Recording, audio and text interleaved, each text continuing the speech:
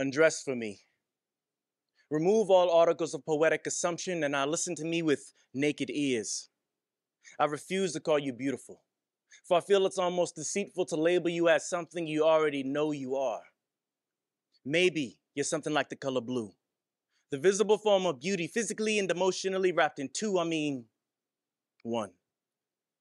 I cannot imagine the essence of the color as God made a way to separate the cerulean from the oceans on the second day. Maybe he was thinking about you. Maybe Miles was too, naming a whole album after you. Maybe you're the tears my pen cries every time it glides across blue lines telling cursive stories of pain and joy. This way when lowercase i's run, you can still dot them. Undress for me.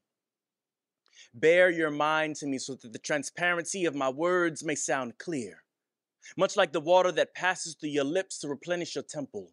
And although most would go great lengths for the size and strength of something so simple, I can only envy the fact that every day it touches your lips.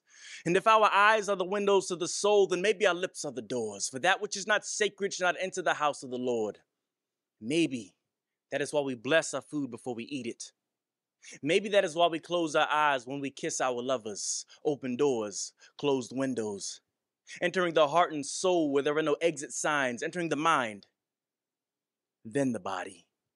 Because I want to make sure I'm actually into you before I am into you. And if a child can wait 9 months for a woman to allow it to slide past her thighs, so can I.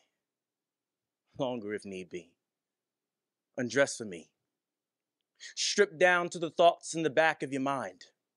I want to do more than kiss the back of your neck. I want to whisper to your cerebellum so I can tell you that you're the queen of the second light that shines during the nighttime. With a beauty far beyond sublime, your eyes are the full moon's phase that causes an absence of direction whenever I stare into your gaze. Or could it be the half moon of your smile? Or maybe the 5 quarter moons that you keep on each finger as if God gave you your own French manicure in the sky, where a man must fly just so he can kiss the back of your hand. And I'm feeling light as a feather.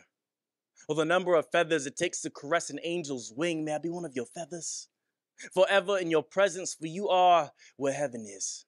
Tiptoeing on the sun like a flame dancing so vigorous, but unlike Icarus, you are too fly to fall.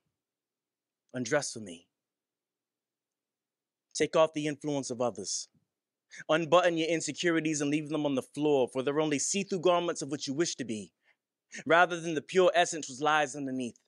Much like the raw passion that lies behind the majestic beauty of a leopard's rosettes, you are the strawberry that hides behind a chocolate veil. Sweet on the outside, but still that much more deserving on the inside. And I'm willing to explore the horizon of your mind in all its outline in due time. But for now, just undress for me.